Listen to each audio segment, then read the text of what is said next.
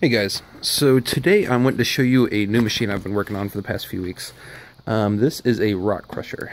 We had picked up a silver mine in New Mexico, and so we figured we needed one now more than ever. So I have been working on this for a while. As of right now, I'm actually making repairs to it and figured this would be the perfect time to make a video. I'll show you what had actually broke, but a shaft is supposed to be coming out here, and there's chains that hang on it and swing around in here and crush the rock. Here's some of the stuff we've been crushing. This is still left in the drum that need to be processed down a bit more. And then this is how it comes out. It's like a flower. You can see when you compress it, it keeps its shape. It's all ran off of a $100 special Briggs & Stratton. It's a 212 cc, 6.5 horsepower motor. Nothing special about it, sounds just like a lawnmower engine. And you have a pulley here that will run to this pulley that's up here with a belt. What had actually broke is this drive shaft. These holes are where the chains had linked in. These are the chains here. And it would spin around and crush the rock. And we had one of the holes tear out. And as you can see, the other holes were not far behind. And here's the chain that had fallen off and ran through the crusher. It's pretty mangled, or at least this clip is. I should be able to probably use that chain. This is some pretty hard chain. I tried to take the bolt cutters to the chain and didn't even scratch it.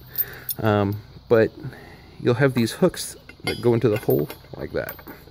Now, what I am working on now as a replacement is using these cutoffs from the chain to weld on to the shaft like this. I figured this stuff is harder than any other steel I'm using, so that I'm hoping won't break as long as my welds hold.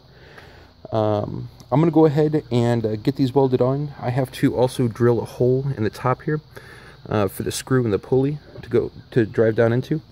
But as soon as I am done with that, I will pop the video back on and show you the next part. Okay, so I had gotten this for the most part finished up. I've still got some grinding left to do on it. But I've got my hole drilled right up top here. And I've got these links welded on. They should hold pretty well. And the hole at the top is for this screw. So when I put it on, it doesn't twist and turn. Now, what we'll end up having to do once I get done grinding this is this will go right through here into the bearing out back with the pulley, and then the chains will attach and spin and crush. So let me finish grinding this, and I will get the chains on and get it in here, and then I'll start shooting video again and show you how it works. Okay, just wanted to give an update again.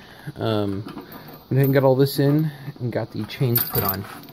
As you can see, it uses these rings here. I think this is going to work out pretty well. Now, whenever you are making one of these and you're placing these chains in here, you want to make sure that this locking ring is swinging in such a fashion that this nut here is not hitting the rocks. For instance, this turns counterclockwise. So as these spin around, they will be spinning around like this. And the back of this ring is going to be what strikes the rock. Now you're going to get some rocks that hits this nut up top here every now and then, but what that does is allows you to save these rings. These are significantly more expensive than the chain itself. And if you can't get this open to replace the chain, you're going to have to cut it, which means you have to buy a new one. I'm going to go ahead and get this door put on. It requires that you slide the rod through here on the bearing, and then get 4 bolts on these brackets here. I can't do that while holding the camera, so I'm going to go ahead and get that taken care of and fire the camera back up. Okay, so I got it all put together now. It's ready to fire up for the first time since I've replaced this. We're going to fire to find out how well it works. Now, this motor starts up really good. I'm pretty sure I could start it with one hand. Whenever I first bought it, it fired right up after I put oil and gas in it on the very first pull, which is pretty unusual. So this thing's pretty loud, so if you have your microphone or your speakers turned up on your computer or whatever you're listening to, I might turn it down if I were you, because I'm going to go ahead and throw a few rocks in if this works. Here's some of the rocks we got here. They're nothing special. They're not gold ore or anything like that. They're just rocks I picked up for this video here. But I'll show you how fast it crushes them up. So let's get this started real quick.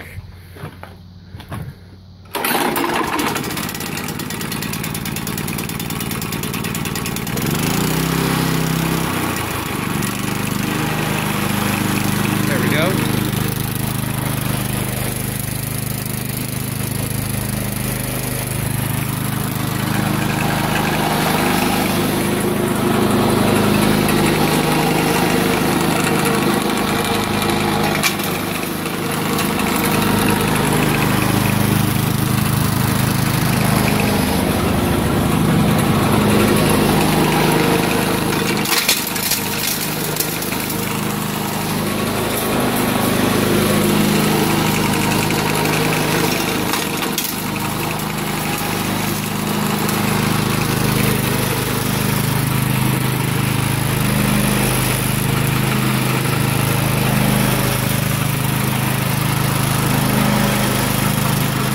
Okay, so I went ahead and crushed those rocks, and as you can see, this is what comes out. It's really fine. I don't know if I can get focused up on that. I don't have any meshes fine enough to measure, but I would say that's probably 100, 200 mesh there.